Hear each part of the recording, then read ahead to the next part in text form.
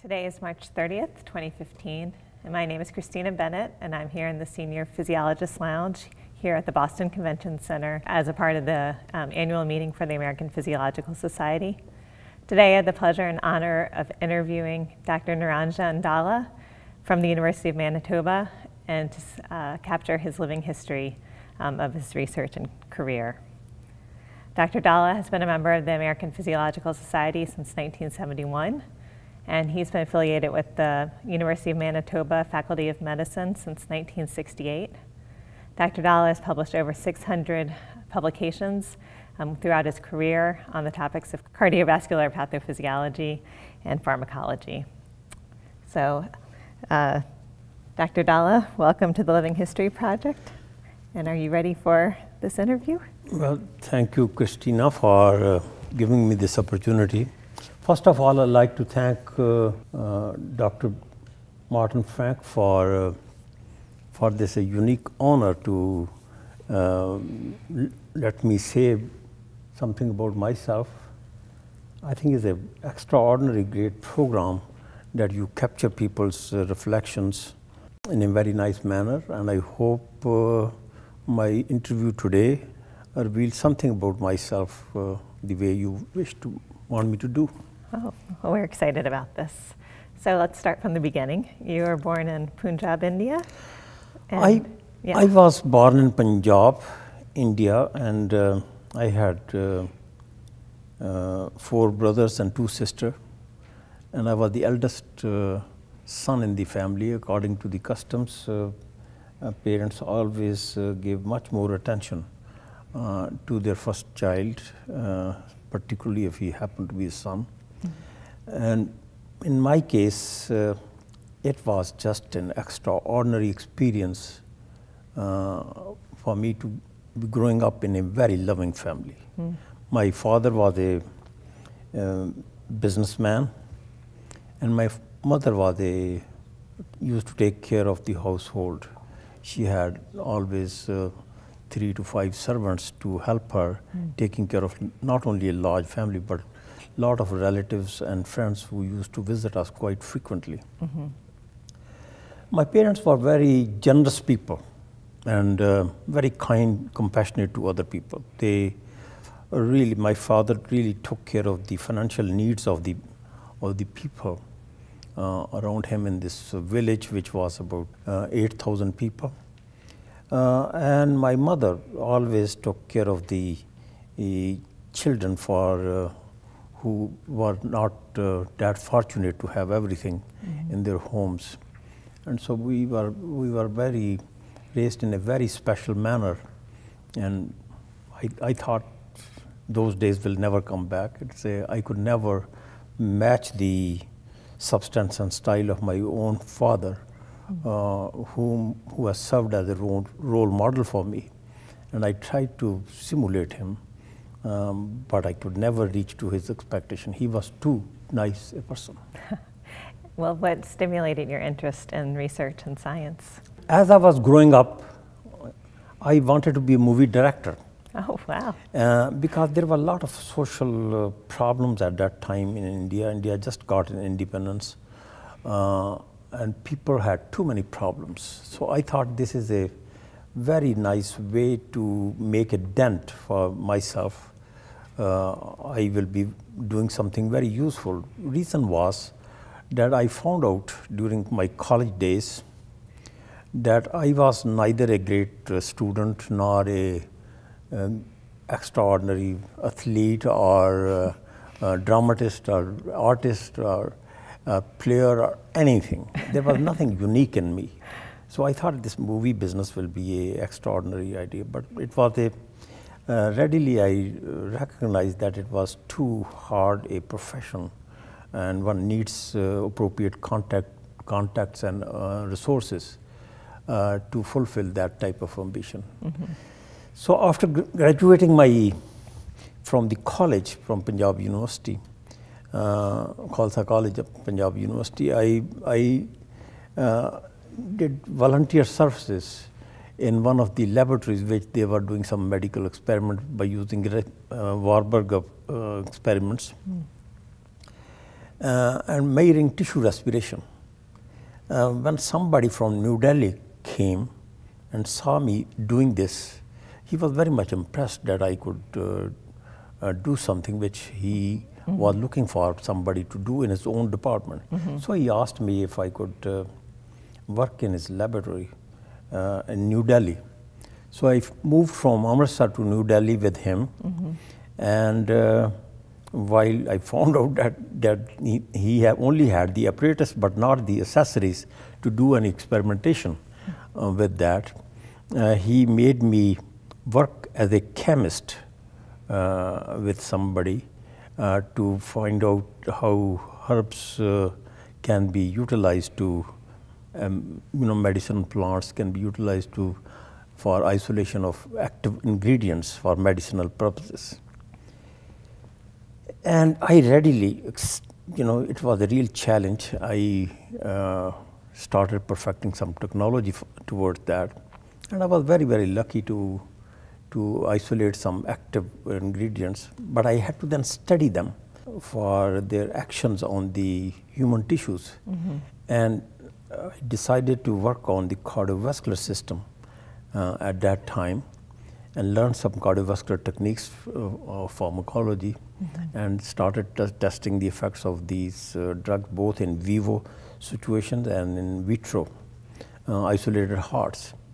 And that was it. That I published several papers with that. My work was very much admired by people, and I really gotten into this thing, and I think that was it to turn into my profession where I grew up. And did you receive your master's in science doing these studies, or was this before your master's? I received a associateship in Institution of Chemistry, which was equivalent to master's in chemistry there. But very interesting that I felt that my education was not complete. And I was not good enough for the interpretation of results which I will obtain from my work with those drugs. So I needed education, and luckily two people came to visit our department, and they both went abroad to learn pharmacology. One went to University of Toronto, other went to University of Pennsylvania, and both identified me as one of the reasonable candidate to recommend for admission to the graduate programs. And what I read, I received the acceptance letters from both of these institutions, but the University of Pennsylvania sent me the letter few days before that I received from the University of Toronto. And since that was the first, so I accepted to move to University of Pennsylvania and to study my pharmacology degree. Wow. And so tell us about your project, your PhD research. I went to University of Pennsylvania to study MSc degree and with Dr. Niels Haugaard. And he was an extraordinary scientist who was in fact a pioneer in biochemical pharmacology. And I worked with him on the role of phosphorylase activation in cardiac function. And I also there at University of Pennsylvania, I developed a very strong relationship with the chairman of the department, Dr. George B. Coyle, who was very famous for discovering polymerase esterase. Just his presence always made me feel that I was talking to a very special person. And it was very inspiring. And in fact, he himself infused a spirit of excellence in me for doing nice work. So this was my relationship with the University of Pennsylvania.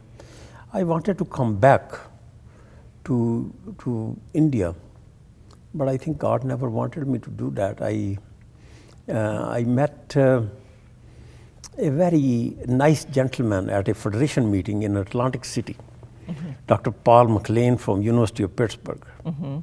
And he was a remarkable individual, a great pharmacology teacher. In fact, he represented a sort of a image of honesty and greatness. So he offered me a teaching fellowship, which I accepted to go to Pittsburgh because this provided me opportunity to teach medical students. Because he genuinely believed that people who do medical research must teach to students, and they learn what are the problems, and they should find solutions to those problems. He was a great teacher. He was a great teacher. I learned a lot from him. And so I completed my PhD degree with him in cardiovascular medicine, pharmacology, and I met a personal professor of physiology. He was Norman Briggs. He was working on calcium regulation in the skeletal muscle. And in those days, sarcoplasmic reticulum was a very buzzword, new word, and people wanted to work with it, but he was the only person who was working with that. And I was impressed by his commitment, the way he illustrated to me that calcium plays a very critical role in cardiac function. And this turned out to be my area of investigation during my whole life. But I met another gentleman there who was visiting that place, and he asked me what I want to do. And I told him that I want to find solutions to the heart diseases. And he looked at me, and he was not convinced. He said, "No, you will be unable to do it." Because by this time I accepted the job as an instructor in the Department of Pharmacology in Pittsburgh, and he thought I needed more training. And he gave me this advice because he was a godfather of the person I was developed very close relationship at the University of Pennsylvania, Dr. George Coyley. And this man at that time did not get a Nobel Prize. He was no less than Julius Axelrod. Julius Axelrod was a person who really made me feel that I need further trainings. And he identified 2 people. But there were several people who wanted me to work with them. From the meetings I used to go and present my work. And people will come up and ask me if I would like to work with them. But I did not leave Paul McLean at all. I thought I should, I was committed to him to do PhD, and I committed that. But then after this man, Julius Axelrod, told me, he did not get the Nobel Prize at that time. He told me that I should work with somebody, and I chose to work with Dr. Robert Olson. I thought he was the person who was nominated for the Nobel Prize, but could never get it because there was some sort of a misunderstanding about him, that the work he did with myosin, he thought the defect in myosin was responsible for heart failure, and but somehow it did not work out the way he wanted. So I moved with him there in St. Louis. And how many years were you in St. Louis? Well, Dr. Olson was one of the very powerful individual, outstanding scientist, very committed to improve the human health. And he had a huge department. There were 32 faculty members in St. Louis University at that time, and 57 students. He himself had 5 assistant professors working with him. Wow. So readily he found out that I was good enough. He got me appointed at the Department of Pharmacology in St. Louis University, but made me work in one of his laboratories because he provided me extraordinary facilities in that laboratory. on heart research, and turned out to be a very good experience for this. So I stayed there for 2 years. When again George Cooley came to St. Louis as a invited speaker, and found out that I will not be able to fulfill my objective for becoming an independent investigator, because Dr. Robert Olson was a too powerful and too important individual. So I could never grow under his shadow in such a big way. So he, right in my office, he called the University of Manitoba. He called the University of Manitoba, asked, he had a friend in pharmacology, Professor Mark Nickerson, and he asked him that there is a fellow from India, and he could be very useful to his university.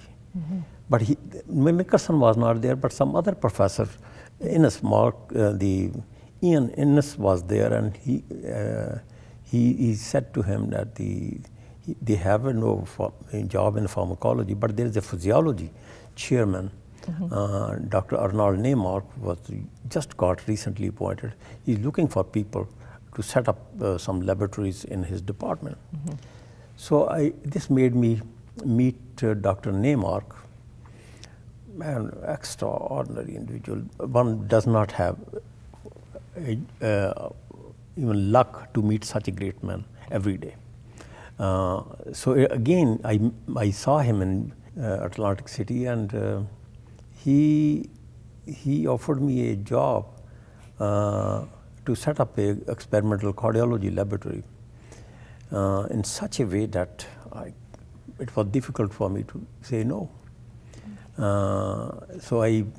But at the same time, it was not easy for him to give me the job, because I required tremendous amount of money to set up for my research laboratories, which he organized in his department, and offered me a great support granted me a great support to set up the new laboratories in his department, and provided financial support for people to begin with. Several people from the United States moved with me to Canada. Wow, and so how many people were in your lab at that time? There were 7 people we were there, and I tell you this, Dr. Olson was not in favor of me moving from St. Louis, but I convinced him. I used to call him boss man. So I convinced him that I will continue working with him in close association with him, but he should let me go. And not only let me go, he gave me a truckload of his equipment, which he said it will be not useful to him anymore because I'll not be there. And I took it to Canada, and there it started my career in physiology in Manitoba. Wow. It sounds like you've had a lot of role models to help you shape your career and get you started. And I think Dr. Neymark was genuinely interested in my research program, and he believed in promoting young people. And how did you set up your mentoring style? He made me to, of course, work very hard because his expectations were too high. In fact, the first heart research center of excellence, the first center of excellence in heart research by Medical Research of Canada was set up with me in '78. Took me 10 years to develop that, and that was a opportunity which really shaped and destined my career in a very different way. But this, my work with Olson in St. Louis really was a prime thing for me to develop that center, because Olson was given opportunity by NIH to review review the current status of cardiovascular research in United States. And he gave me this task, and he sent me to more than 20 universities all over United States to look at and talk to various people what are the different issues they would like to see. Because the NIH, based on his recommendation, set up several centers of excellence in ischemic heart disease. And so but it took me 10 years to promote that concept in Canada. And I think it was it was just beginning of my career. At the same time, NAMARC very much wanted me to ensure that Canadian science is recognized all over the world. And I got an extraordinary opportunity to work for some organization. I was and asked them to set up a meeting, international meeting in Winnipeg. And that meeting turned out to be one of the very successful meetings. We had, in those days, we had about 500 people at that meeting. And people were so impressed by my performance that they made me a Secretary General of this organization which was being made. Later on, we termed that organization as the International Society for Heart Research. And this was essentially my real niche to serve the cardiovascular communities all over the world. And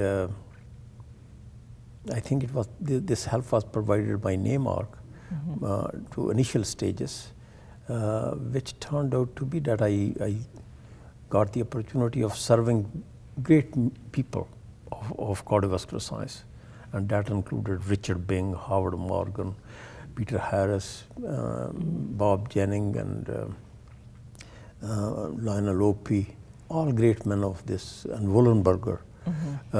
So I served that society for 26 years. Wow. Yeah. 17 years as a Secretary General, and 9 years as a President-elect or past President. Wow. So it was something which I could never dream of, but I was in it, and I stayed in it for a long, long time. Sounds wonderful. And so, do you remember your first experimental biology or meeting run by APS? Yeah, it was the meeting there. There used to be very, very beautiful meetings in Atlantic City.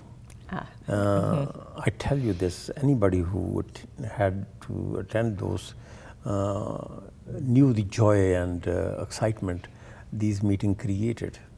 Because these meetings were really a source of inspiration to people for exchanging information. And people really talked about it, and this really helped them improve collaborations and cooperations and their own performance and the quality of their own work. So meetings organized by APS and other societies in Atlantic City were really great, and they continue to be great. What do you think is the biggest difference between those meetings and today? I think things have changing, and it's rightly so. Rightly so, because the science the way science is being conducted today is changing. And so I think if the society did not adapt to these changes, it would have been unfair. It's not a good idea to stay always within the old good days, and the old good is always great days. But I think today I commend the leadership of Dr. Martin Frank. I think under his leadership, this society has continued publishing extraordinary journals. Then they are the handbooks they produce on different organ system function, and they are very helpful to people they really set the style and set the pace of changing, and particularly the initiating multidisciplinary program in the field of physiology was, I think, a major contribution of American Physiology Society. So, so Physiology Society has played a central role, I will call, in changing the destiny of medical research in this country or in this continent, and for that matter, all over the world. And what advice would you have for trainees starting out today? I think the trainees are very beautiful people. They have the same attitude as they used to have.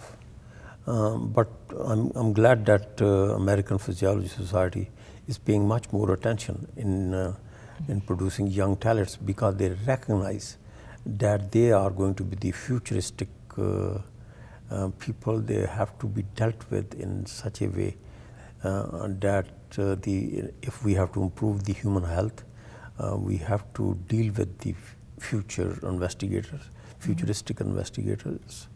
And so physiology is doing very, very good way. I believed in the same philosophy. I happened to train numerous postdoctoral fellows, graduate students, and visiting scientists all over the world. I had the same philosophy. I gave them the independence, let them develop the way they want, and encourage them make their own mistakes and find their own solutions. I thought the job of a professor is to guide and help and infuse new ideas in such a way that people start believing that it is their own thinking. And I think I was very fortunate and very successful in recruiting young people who have become leaders of cardiovascular science today. And I'm very proud of them. I always wanted them to be better than me, and they are many times more better than what I ever could be. So I think in that way, the training of graduate students and fellows is very, very critical if we have to keep up with time, because one person cannot do all the things by himself. Right. One has to have cooperation and collaboration, and that attitude is changing now. Earlier, it was a different type of attitude, that people used to work in their own laboratory by their own hand, and they thought that if they do perfection in their own technology, they will achieve great results. But today, things have changed.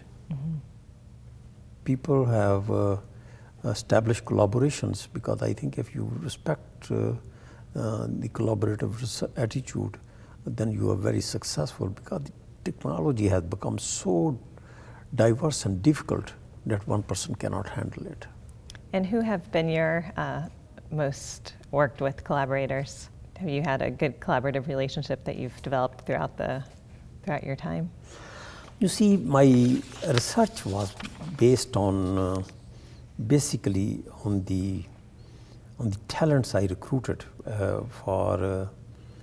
graduate students and fellows and visiting professors.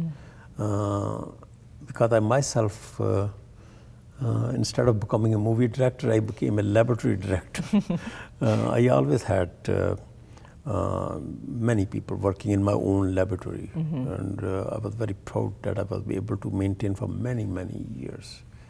And I never applied from United States in such a way, but for any funding.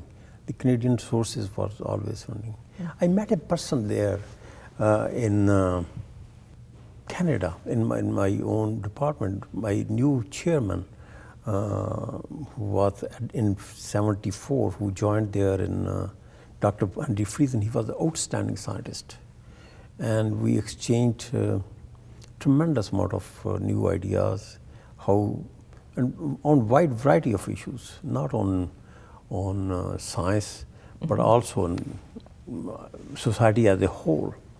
And he helped me in achieving in thriving towards excellence. But and just by discussions in such a collaborative way that it was difficult to distinguish whether it was his or mine or anybody else viewpoint. I also met another person, Dr. Robert Beamish. He was a cardiologist from Winnipeg. And I developed a very close relationship with him. I used to call him my spiritual advisor.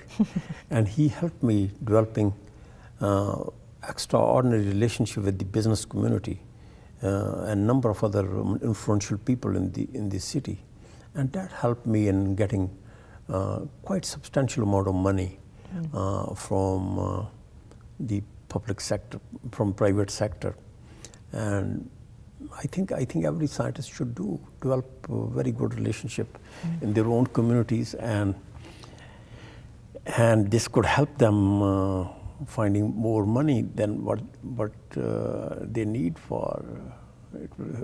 So these are collaborative things one can do. So I had a very good idea.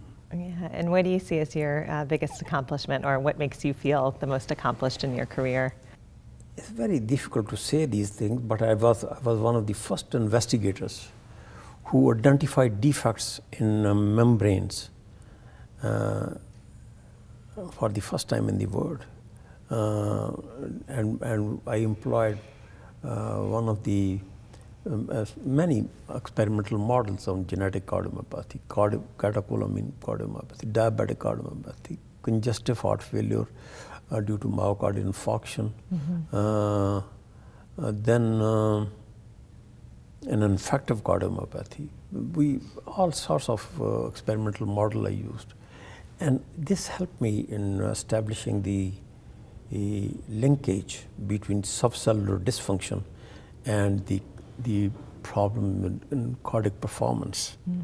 And so this formed the basis of the subcellular and molecular basis of cardiac dysfunction in heart disease. I think this was my fundamental things which I achieved during the course of my studies. And then I was first to identify that how catecholamine oxidation can promote the occurrence of cardiac arrhythmias. You see, catecholamines are always increased under disease condition, and the diseased heart are very susceptible to the arrhythmias. Question was why? So catecholamine was another way, oxidation was another way. I really demonstrated that if catecholamines or activation of sympathetic nervous system has to be involved in inducing arrhythmias, then it is through the oxidation of catecholamines. I also was first to identify the calcium ATPase. It was the acto ATPase in the cell membrane. I isolated and purified this and implicated its role in the genesis of intracellular calcium overload. I think a great deal of work needs to be done still in this regard to find out if this is the true concept. So there were several things I did first in my life. I think people with me were very, very kind to give me this credit. That's great. Is there anything else you'd like to share about your history with us today? Well, I think, I hope I have taken quite a bit of your time. Oh, that's great to hear. And I think I would like to say that even to give some advice to some people, but it's very difficult to give advice to people because right now I believe that young people are much more intelligent than I was. And so my advice to them may not be of any value. But at the same time, I do believe that hard work, an honest approach, and respect to others, particularly others' viewpoint, are the real pillars of success. And I think these were the criteria I had always in my mind when I developed my professional career. That sounds very wise and very useful to everybody who's starting out today and going forward in their career. Well, I thank you so much for this interview and for helping be a part of the Living History Project at the American Physiological Society. Thank you very much. I'm very proud. This is great. Thanks. Yeah.